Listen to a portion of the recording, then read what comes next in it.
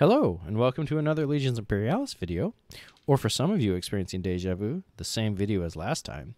However, I have chosen to re-record that video with the new audio equipment that I've received, as well as updated information regarding some of the math calculations, specifically behind the wrecker trait, thanks to the person later that I'll discuss has pointed out where the error was at. Some channel updates. I've included an update to the master unit list, which can be found linked below, as well as this is my first test with the new audio equipment. So you want to destroy some structures.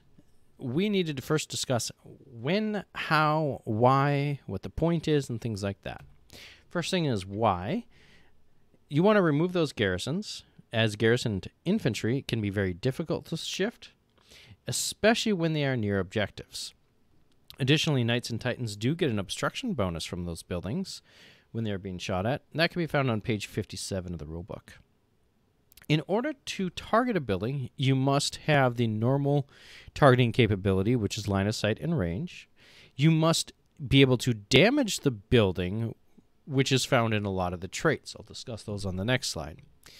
Titans, in and of itself, being a Titan allows you to smash the building when you are in base contact with it. When you are shooting at a building, because it is large, immobile, you do get a +1. However, when it comes to the save of the building, the armor save, it does roll 2d6 and add those together. This can make buildings much more durable than it might initially seem otherwise. There are some intricacies between the engagement range and the combat range when in base contact with the buildings, especially when it comes to Titans.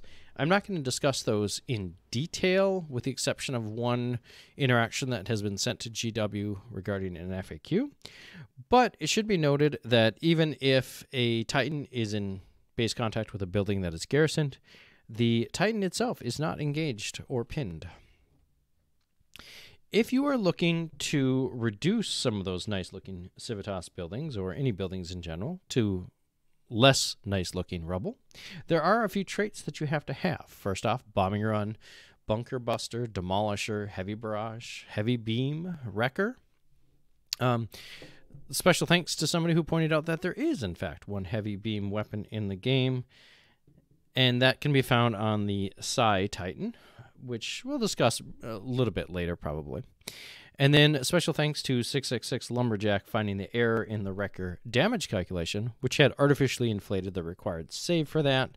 So I've included that specifically in this part of the presentation.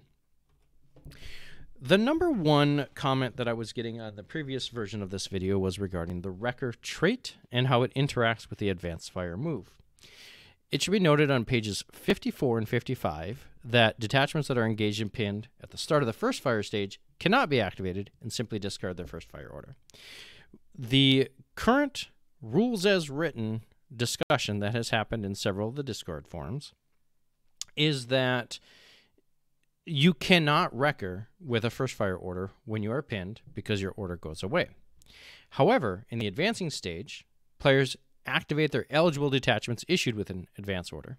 So even if you're pinned, you still activate. You cannot simply fire. And that's because a detachment can be activated and may fire during the advancing stage if it is not engaged and pinned. But since it can't fire when it is pinned, we need to take a look at the statement of what is an eligible unit and whether or not it can still activate.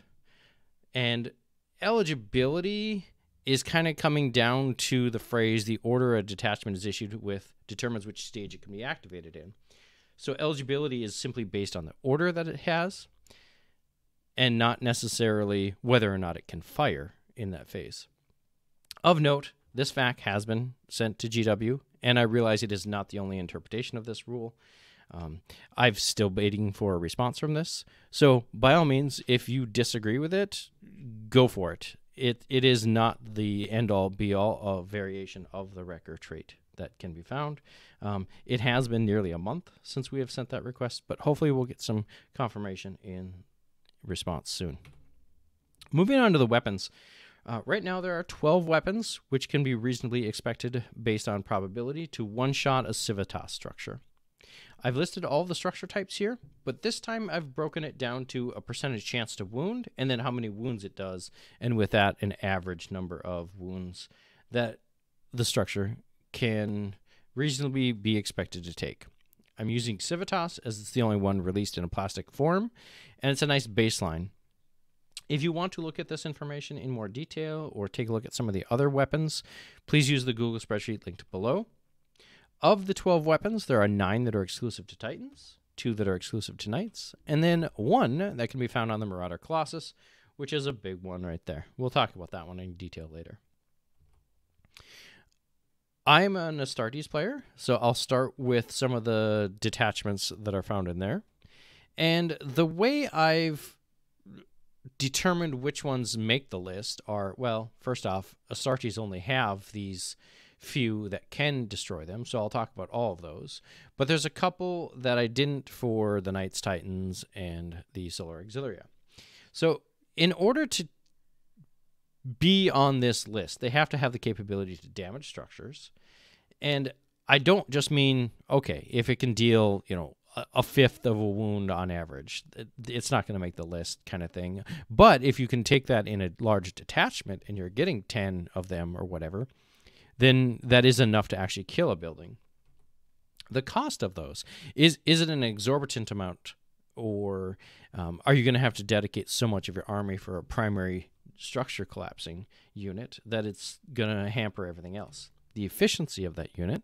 For example, we'll talk about a vehicle later that has a hull-mounted weapon, but if you're shooting that at a building, your turret-mounted weapon is completely wasted because it doesn't do anything. It can't damage that. So there are quite a few of these that have some efficiency deficiencies, or the other thing with efficiency is whether or not it has a role that it can perform once that building is destroyed.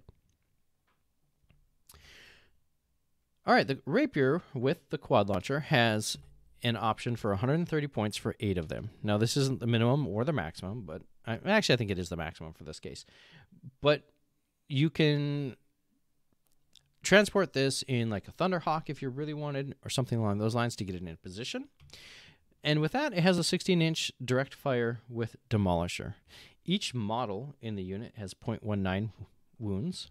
It's actually 0.185, which is why if you're shooting all 8, you can reasonably expect about a wound and a half when you're targeting that Civitas structure. This is a medium-range unit, and the main reason it makes this list is the fact that it's useful against other targets. It does have a 30-inch range option. It does have that crack versus frag fire modes and different things like that. So it is a decent model or detachment that can be used in multiple armies in order to affect the battlefield both against structures and against other things as well. You can kind of extend that medium range if you're loading up 8 of them in a Thunderhawk because it is a heavy assault transport. And that way you can get that threat against a backline building if you really want it early on. However, you're going to need to protect them in the meantime. The Kratos Heavy Tank. This one didn't change either based on the calculations. This is 210 points for 3 of them. And again, 3 is not the minimum nor the maximum models you can take in this. However, I've chosen 3 because at 2 wounds per model, the 8-inch Melted Blast Gun deals 0.67 wounds per model, and that gives you a total expected damage of 2 wounds when you are shooting at that Civitas building. The other nice thing about this is if you go and watch my video on the Kratos versus Leman Russ Vanquisher video, there is a breakpoint with morale, because if you are shooting and killing the tanks in this detachment, you have to do 4 wounds in order to cause that morale roll and things like that.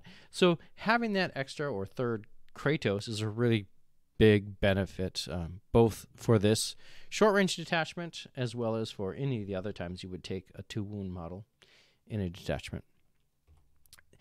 The variation that you would use with your sponson and hull-mounted weapons is with the point defense heavy bolters. And again, at 2 wounds per model, it's very durable. It has a high save and things like that. It is, however, short range when it comes to tanks. However, for destruction or collapsing of structures, it's not that short range. 8 inches is a pretty respectable range considering it does have that movement it can do in the advance as well.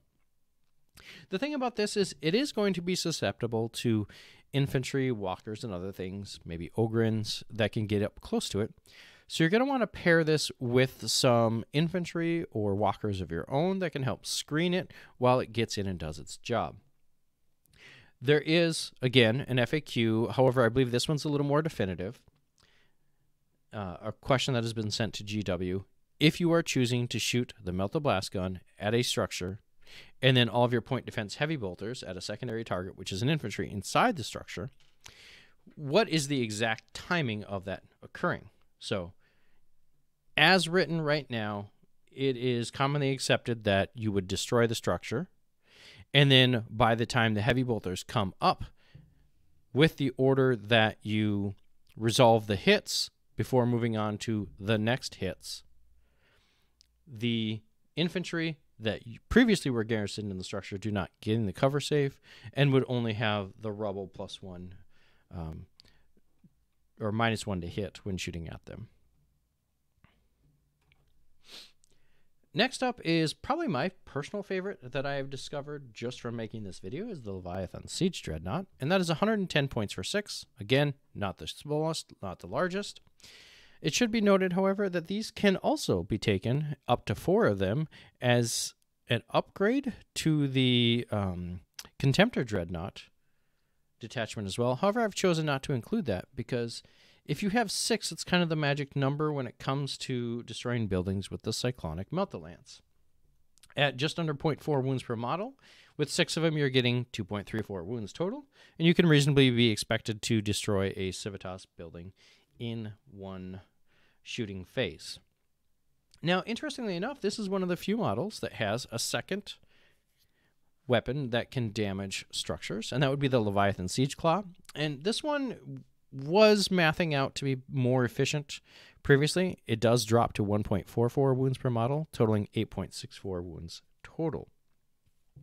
And actually, I think that's pretty nice, and maybe that could be your primary wrecker feature. So I actually think taking the other variations of the Leviathan Siege Dreadnought might be a little bit better.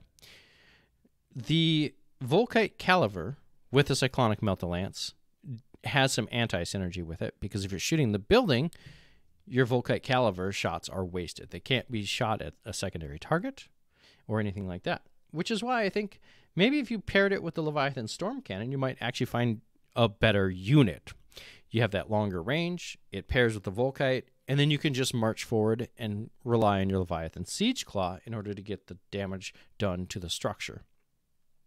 Something of note is currently with Wrecker, as previously discussed, even if you lose or survive an engagement, as long as you are not falling back and you are still in base contact with the structure, even if you've had that engagement, you can still use the Wrecker trait in that subsequent phase. Now, again, we're waiting on an FAQ with that type of thing, but if you have a Legion trait, which prevents you from running away, that can be a huge benefit when you're using Leviathan Siege Dreadnoughts, because sure, as long as 1 or 2 of your models survives, then you have a good chance of actually dropping the building on anything that survived on their side.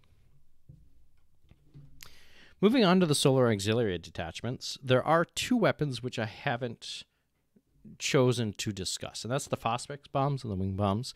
They don't deal a whole lot of damage unless used in high numbers, and because of the exorbitantly high numbers you'd have to use, or multiple turns of shooting, I've chosen not to include them, as I think all the other options that are on this list or in this presentation are quite a bit better. First up is the Malcador Tank Squadron, and at 305 points for 6, it is a substantial portion of your army.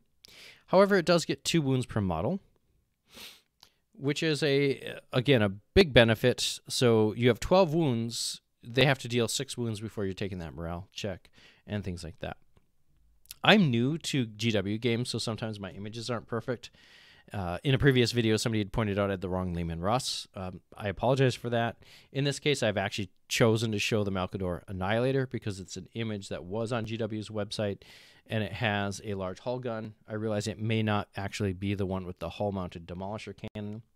which has a 12-inch range and deals 0.39 wounds per model.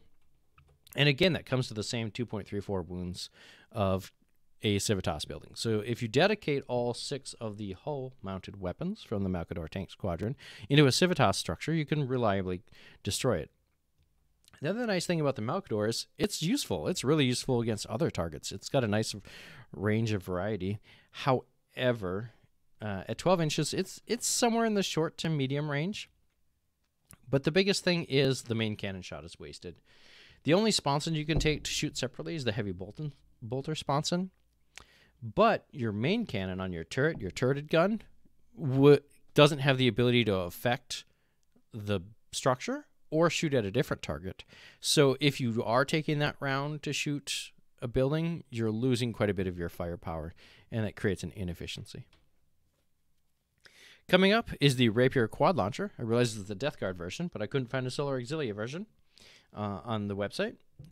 In this case, you actually pay 120 points for 9 of them. If you recall, the Astartes could take that, but credit to Omega and Chris, who highlights the difference in that, is you aren't just paying for the Legion traits. You are paying for an additional save, a close assault factor, a morale, and you don't have the chain of command rule, which you would normally have on the Rapier Quad Launcher when you are taking it with the Auxilia. Again, that's a 16-inch direct fire with Demolisher, 0.19 wounds per model, and since you have 9 of them, it comes out to 1.67 wounds. Again, pretty reliably killing that Civitas building. 16 inches is a pretty respectable range. You also have the crack and frag shots to affect everything else. And even once the building's done or destroyed, or if there are no buildings, you can usefully affect the rest of the battlefield. Moving on to some of the more popular in list building that I've seen online is the Marauder Bomber Squadron, and that's 245 points for 3 of them. It has the Marauder Bomb Bay, which can be targeted within 3 inches of the rear arc of a 24-inch move, and that's 0.63 wounds per model, which gives you just under 2 wounds, just enough to destroy a Civitas building reliably. At 24 inches, it is medium range. However, that is a little deceptive because a 24 inches from placing the model on the edge of the board or the back of your deployment zone, you actually can only affect about half of the battlefield. So if there is a building in the center or just on your opponent's side, you can't actually destroy that with these guys in one turn reliably. The biggest benefit of the Marauder Bomber Squadron is that it does not prevent the use of your 2 choice weapons that you're putting on your wings. Notably, I could not find anything that prevented you from using the Sky Strike missiles on Overwatch. This is a popular tactic among the play group that I have, where you would bring on your Bomber Squadron or any type of bombers, drop their payload on the buildings, and then if your opponent comes in with some interceptors or something along those lines, you Sky Strike your missiles away, and you will have lost very minimal firepower, maybe just in those heavy bolters that are on the front or back. Up next is the Marauder Colossus, and this is only 85 points for 1, and I think it is actually probably the best thing on this list. It has the Colossus Bomb, which is in 3 inches of your rear arc of a 22-inch move, so again, only about half the battlefield or slightly short of that. However, it does deal an average of 5 wounds to a building. The Colossus Bomb can destroy pretty much any building in the game. Notably, it also hits the garrison, namely after the structure collapses, which is very huge. So if they do have a garrison, it's a death trap. If you are garrisoning in a building against a Colossus, you are in for a hard time. Again, this has the 2 choice weapons, which can be a Sky Strike missiles on Overwatch. The only thing to note is its effectiveness is front-loaded, so if you might be getting that big hit on turn 1 or 2, but the effectiveness of the Marauder Colossus isn't the same round after round after round. However, that's kind of good sometimes, because my preferred loadout with the Marauder Colossus is to pair it with maybe just a regular Marauder Bomber or even a Marauder Destroyer at 95 points. And then once the Colossus has dropped its payload, use that as an ablative wound for the other more important, now having a more effect on the battlefield. Like the Destroyer's got that front cannon that can be very nice. Moving on to the strategic assets, the Knights and Titans were a little more difficult to assess when it comes to the capabilities because it always depends on what else your force is built for. But there are some things that really stood out to me, specifically the Knights. And here, these next two entries are going to be where the big error was found. Both the Styrex and the Megara have the Hecaton Siege Claw, and that's an 83% chance for 3 wounds. And the Cerastus Knight at 215 points has the Atropos Las Cutter, which in melee using the Wrecker feature is a 72% chance for 3 wounds. So these are pretty reliable at dropping those buildings, even the Grandis or the Militus, things like that. And you can find those exact numbers on that spreadsheet below. But these are really good options if you want something, if you don't want to dedicate 6 Malcadors or something. You can get by with 200 points for something that can run up and affect the buildings.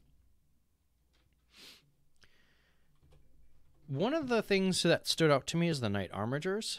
If you are choosing not to use that Styracis, Styrex, or Megara, you can add those Armigers to any of the other Knights as kind of a support detachment. But the 6-inch Thermal Spear does have a 0.49 wounds each, for totaling 1.47 wounds. Again, pretty reliable, and it is not actually melee, so you don't have to get up there. You can use that advanced fire move, hit that building from just outside of it. Maybe then you aren't engaged with whatever's in the building, so you're a little safer, things like that.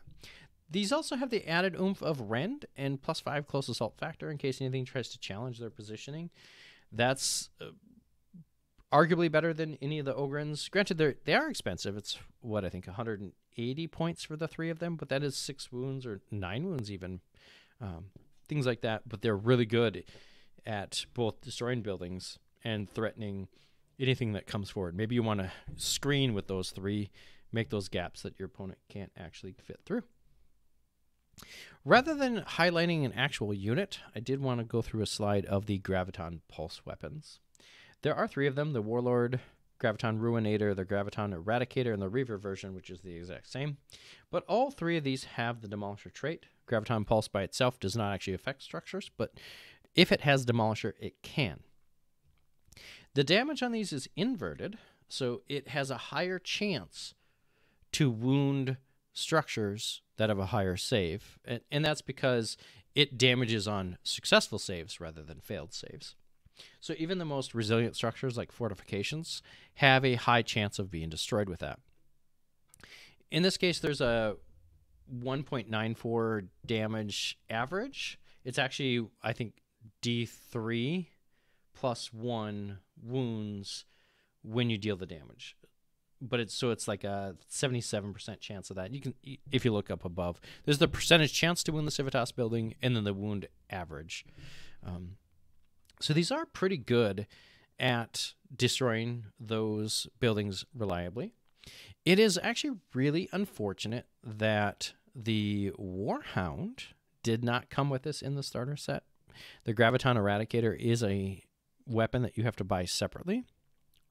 And then the Graviton Ruinator that can be found on the Battle Titan can also deal with structures quite well. In this case, it is over 2 wounds on average to a Civitas building, and over 2 wounds to even a fortification, which is, I think, one of the only built weapons, this and the Colossus Bomb, which can reliably kill a fortification in 1 shot, since it has that higher save, but only 2 wounds. Last but not least, I have the Warmaster Heavy Battle Titan. This is probably the first Titan I'm going to be building or trying to find at this point. It is 750 points. However, it does wield 2 26-inch Suzerain class Plasma Destructors. Each of those has 2.41 wounds per on average. However, the nice thing about it is it's a Titan. It can split fire, each of those. So 2 separate buildings or a unit in a building, or even split those dice. You can't target a structure as the primary in a split dice situation. But if you have, if I'm not mistaken, they have 4 dice. And if you want to split off 1 dice into an infantry, and then there's a building within 4 inches of that, you could split those other 3 dice into the building and still have a pretty decent chance of dropping that building. The other thing you can do is actually smash the building just by virtue of it being a Titan, and that averages about 1.46 wounds. It is a 7 wound Titan, so it does get the +2 bonus to the wounds, which is kind of nice. So you're only looking to hit it about a 50-50 chance, things like that. It does have 2 additional weapons that it can use in addition to those plasma destructors. So with the split fire, you're always going to have plenty of firepower going. Granted, it is a 750-point unit. And let's be honest, it's cool. Who doesn't want to field something like a War Master Heavy Battle Titan in battle? And that's what we are here to do, is go out and have some fun. And with that, I hope you all enjoyed this updated presentation regarding how to collapse those structures. I apologize for any previous audio quality or the fact that there was that mathematical error in the wrecker trait, but I hope to see you next time. We'll do the plug, smash the like button, hit subscribe. I think there's a bell or something, but we'll see you all later.